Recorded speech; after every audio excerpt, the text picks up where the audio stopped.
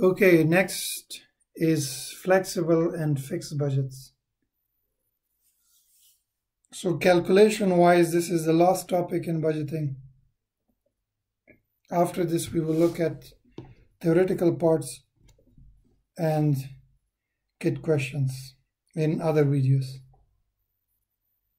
Okay, flexible budgets and fixed budget. Fixed budget is when you give a department a budget and you tell them, this is your target. I don't want any variations. I don't expect what the circumstances are. I don't care about the environment. This is the exact thing you want to achieve. Flexible budget is when you say, okay, this is a budget I have given you, but maybe circumstances change. Maybe conditions are not as good, or maybe conditions are very good. So based on the conditions, your budget can be, actual performance can be higher or lower. So obviously the first one will create demotivation. It would not be fair. The second one, the flexible budget, would create motivation. That doesn't mean fixed budget is always bad. Sometimes we need fixed budgets, especially for long-term targets. So it is okay to have a small variations in short-term as long as the long-term target is achieved. But if we want to measure the performance of a department, it is good to use flexible budget, because flexible budget has something called controllability. So then we will be judging them on something that they have control of. So if external environment is changing and because of that there are variations in the budget, so we will not hold them accountable for. So in F2 level, it will not be that much theoretical. That theoretical part is more in F5 level, where you don't have that much calculations. So flexible budget is when we look at the actual performance and based on that performance, we create another budget.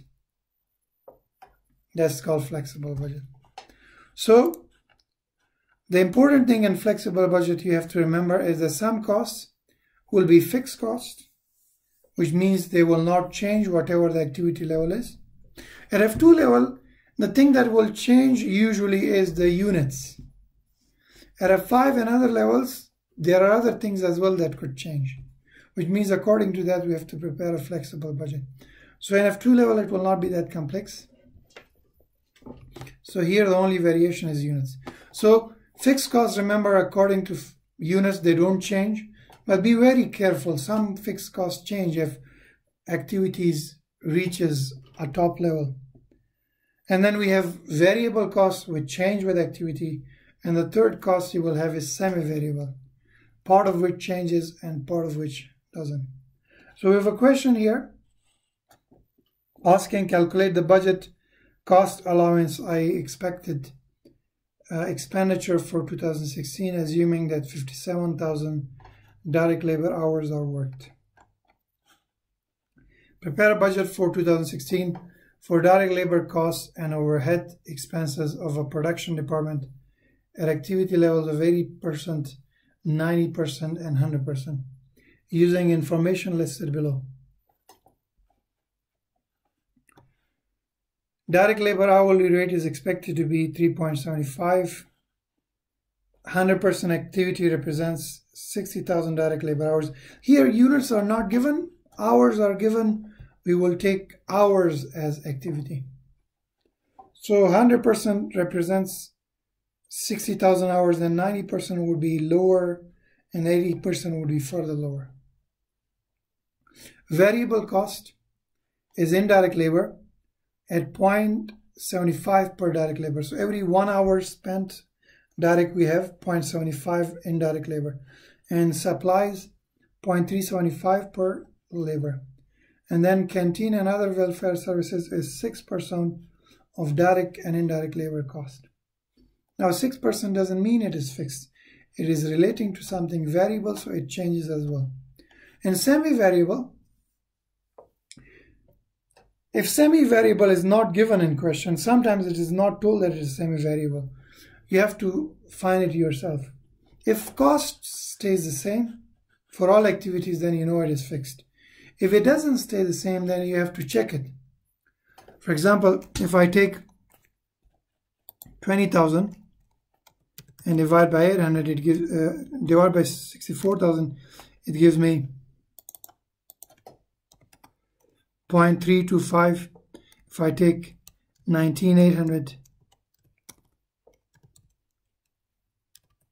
divided by 59,000, it gives me different figures. So I know it is changing, but it is not changing at equal proportion. So it could be either a non-linear variable cost, or it could be semi-variable cost, but non-linear costs are not given. Obviously, you will not be able to calculate non-linear variable cost. So the only thing that will be given is semi-variable cost. So if it is given, okay.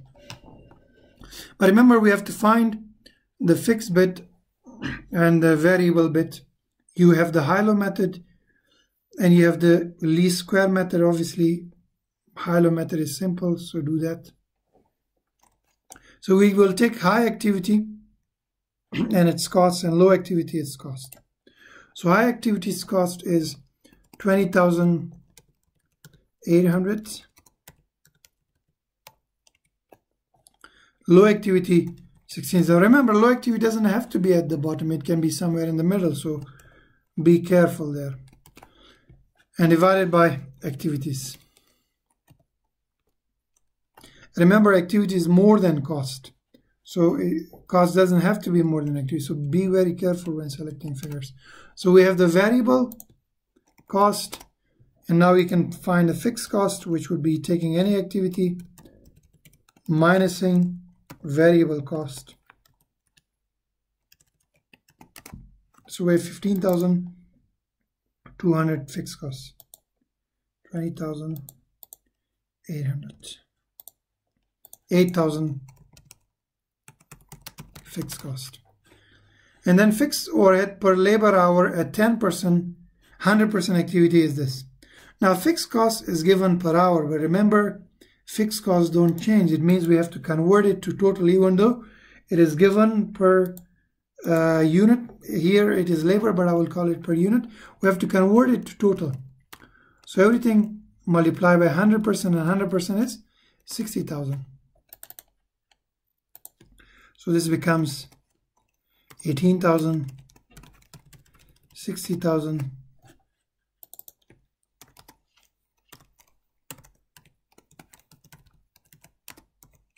so I'm finding the total fixed cost, and then it will not change because it is fixed.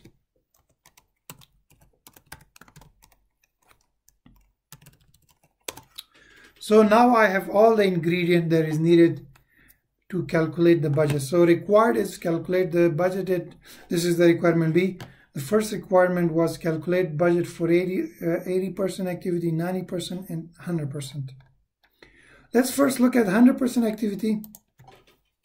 100% activity, remember, is 60,000 hours.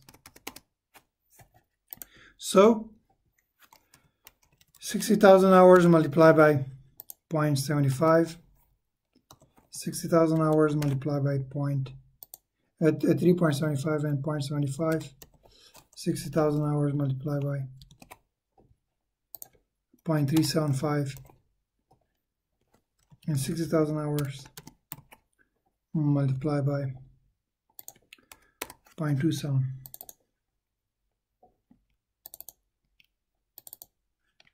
So we have variable, semi-variable. Remember, one part is the variable and another is 8,000 fixed. So fixed remains fixed.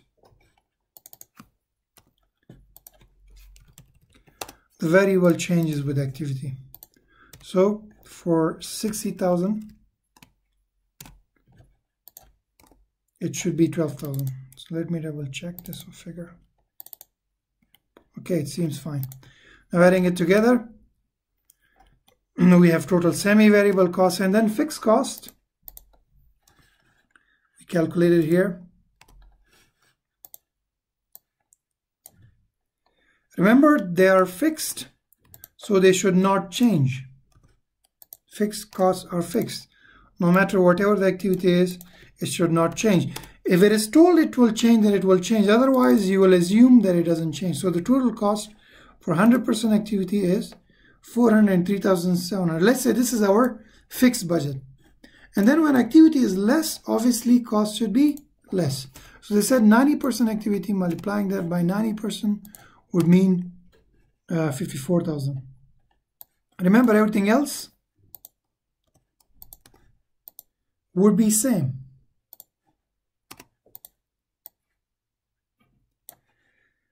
The thing that will change is the variable and the variable in the semi-variable bit.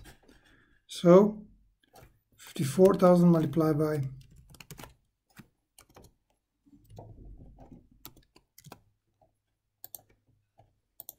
so because activity is less, cost should be less as well.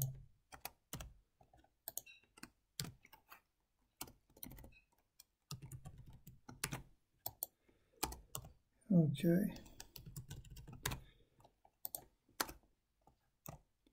So this is our variable. You can see already it is less than the 60,000 activity.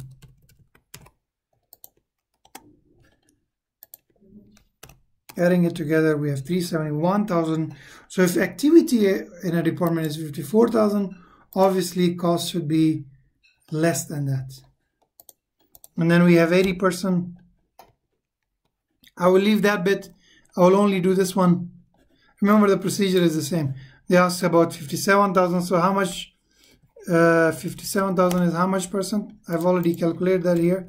If you take 57,000 divided by 60,000, it gives you 95%. So do the same thing. Variable changes.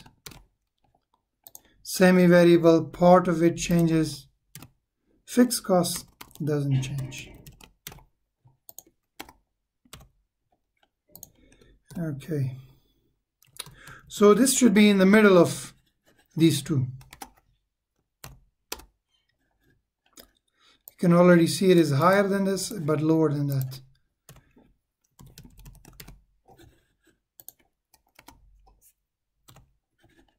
And fixed remains fixed.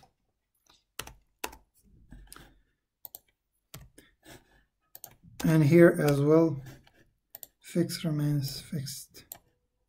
So adding together, so it is higher than this and lower than this. So this is it for budgets calculation wise. Obviously we will look at kit questions as well.